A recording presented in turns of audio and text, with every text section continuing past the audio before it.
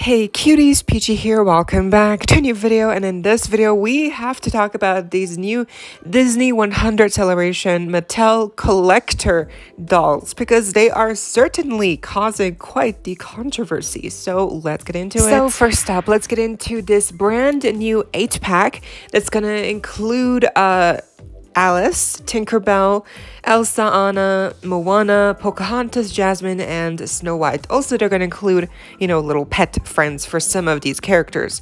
It's going to retail for around $125 US, and it's going to be releasing sometime in September. Now, this is a collector 8-pack. Mind you, this is not Playline, it's collector. And I mean, that price point really just confirms that because it's way too expensive.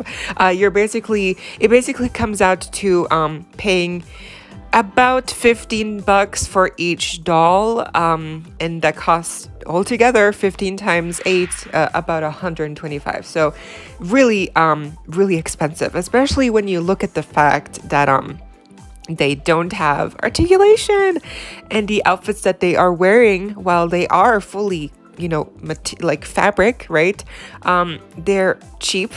And they look very simple. I get it, it's an 8-pack, and for like packs with multiple dolls, obviously you're gonna have to divide and decide like the budget and where it's gonna go into, right, and like how much detail they can really add to all the outfits for every doll. So I get it, but then don't make this like a collector thing. Don't make it a collector set. Like this could just be a Playline 8-pack. It could cost 100, because I think that's more reasonable than 125. Like they really had to go above 100, and then it would perhaps be more like accepted. Like I don't know, because this is just really, it's bad. I mean, look at the outfits. Like they're fabric, but they're so simple, and right away like they're going to be made out of that simple like fabric paper-like material. It's just going to be very cheap feeling, and again, no articulation aside for the 5 basic points. There's no wrist, no elbow, no knee, like nothing. Like even the Tinkerbell collector doll that released on Amazon, she has a lot of articulation, and she's 50, and as we'll get to the other 50 collector dolls, not even those can keep up with the same type of articulation. So it's just so it doesn't make sense. Like I don't know why they can't like equally give all the dolls like the same things. Like it's so bad.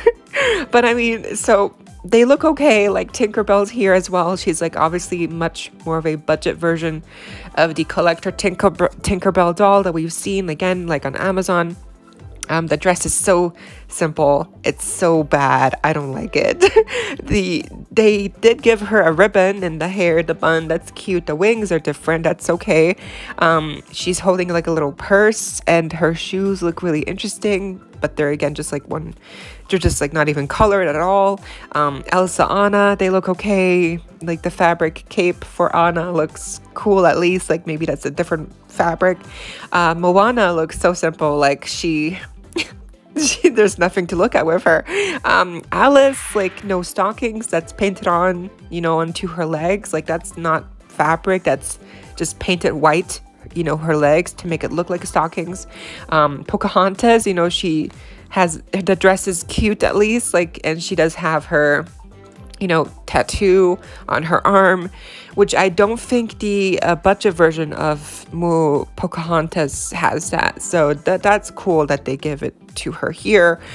Jasmine, the outfit is it's so generic, for Jasmine. Snow White, at least, she has the cape, that's cute, but like really all in all, they're really not worth the price. Like these are Playline at the very least. These are not collector, but it's so astounding that Mattel has the audacity to brand this 8-pack as a collector status, and 125, and this is what you're getting. So next up, we have a better picture of the new 3-pack of these Disney villains dolls that includes Yzma, the Evil Queen, and Cruella.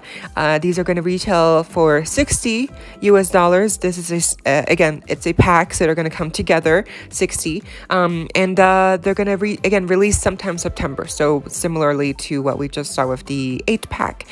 These are also collector status. These are not playline, and as you can see, these also have the same level of articulation, just the basic 5 points, and in some cases the arms are even like molded into a stationary position, like they're not going to move, like they just have their hands on their hips, and that's like how they're going to look like forever.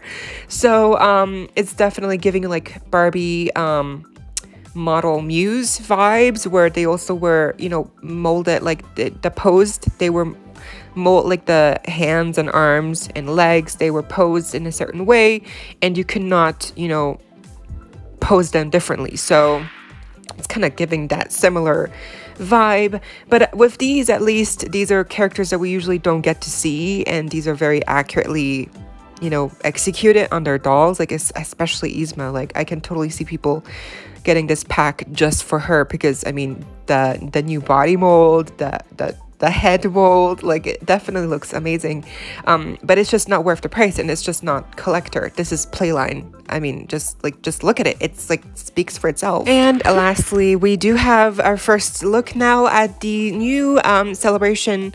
Again, these are all collector dolls, but these are apparently like platinum collector dolls of Tiana and Cinderella. So first up, let's get into Cinderella. So she's gonna cost again $50 US, and she's gonna release sometime, also I'm gonna say August, September, like all the other dolls we just saw. I think they're gonna have a very similar release strategy. Yeah, here she is. She looks, I mean, listen, like I'm gonna say her face looks amazing. The mug is beat, like she has a very well done face up. It's gorgeous. Question is, will it look that good in real life? But I think the face is great. It looks amazing. The hair is accurate, and then everything else is not great, because the dress is pretty. Like if you look at it really quickly, you're like, oh my gosh, it's like such a pretty dress. But like once you actually look at the dress, you're like, oh wow. That is not $50. That is all cheap. Because you can clearly tell, once again, that the fabric that they're using here is that typical, very cheap paper feeling like fabric that they always use. And then look at the silhouette, the actual design, the actual gown. And this is so ironic, because for both Cinderella and Tiana, both of their gowns, they reach the floor. They're floor length gowns. They covered the feet for sure. Like they're full-on gowns, like they're long, they're big. And while these gowns seem to achieve the volume and like the poofiness of the gown, they do not reach the floor. Like they do not even cover the feet, which to me is so bad. Like why? It's such a simple fix. They could have just like added another couple centimeters of fabric to the base layer of the dress, like the first layer, the opaque one that cover, and then you could cover the feet, and that would look so much better. Because now this looks so wrong, at least to me. Like it's bothering me. Like it actually, I don't like it. I hate it. Like I don't love it. It's so bad. Like I hate that you can see the feet. Like it's so bad. Like why Mattel? It's such an easy fix. Again, just add some more fabric and voila, at least you don't see the feet anymore. And then at least I would be like, okay, fine, at least the silhouette, the length is correct, but it's not. So I can't even justify the actual design, because everything else, even with the actual design of the dress, like Cinderella's iconic dress has those poofy things to the sides, and here they try to do that with these like again, the same paper like fabric, but they're kind of like like looped, you know, like they're kind of like looking like a bow or something. Like it looks so weird. Like I get what they're trying to go for here, but then you also have these two singular panels like right below them, the poofs, and like what are those doing there? Like that looks so random. Like what is happening here? They have so many questions about the construction and about the design of the dress. Like I don't love it. It's so inaccurate, and it's just, I mean, I get that they're trying to go for like a very deconstructed perhaps look of the gown, and it's like a celebratory design. It's like elevated maybe in a sense, but like I don't like it. I don't like it because this is not Cinderella. This is not the design of the dress that I grew up loving, you know, like this is not it. It's just so, I don't know, it's just not very well executed, maybe not very well realized. Maybe they had like a really good design, but here it just looks really bad. And then of course, to make it look like she's worth more than she actually is, they added a silver belt or like silver plastic piece around her waist to really give off that magic capitalist vibe, you know. Like yay, silver accessories, yay. Does she seem like $50 yet? No. I mean, it's a cute piece, but like what is it doing there? Like it looks so random. And then the poofy sleeves, at least, like okay, fine, but she's missing her choker and her gloves, but of course, I mean, that's to be expected at this point. So overall, I think Cinderella, the face is great, like, and if she goes down in price, yes, definitely, like just get her for the face, because the face is gorgeous, but like the actual dress is just such a mess to me. I just don't love it. Moving on to Tiana. Tiana has a very similar problem where the design seems to be inspired by her iconic dress, with like the leaf panels on the front they're only going down the middle of her dress. They're not like actually covering her whole gown, which is how it actually looks like in the movie. Like the leaf panels are correct, like they're there and they're supposed to be there, but they're supposed to be also around her whole gown. Like they're supposed to be covering like her gown. Like there's not just supposed to be like a couple of leaf panels like on the front. Like no, like if you've seen the movie, you know that dress, you know that there's supposed to be like a panel on one side and then the other panels covering the other side and the rest of the gown.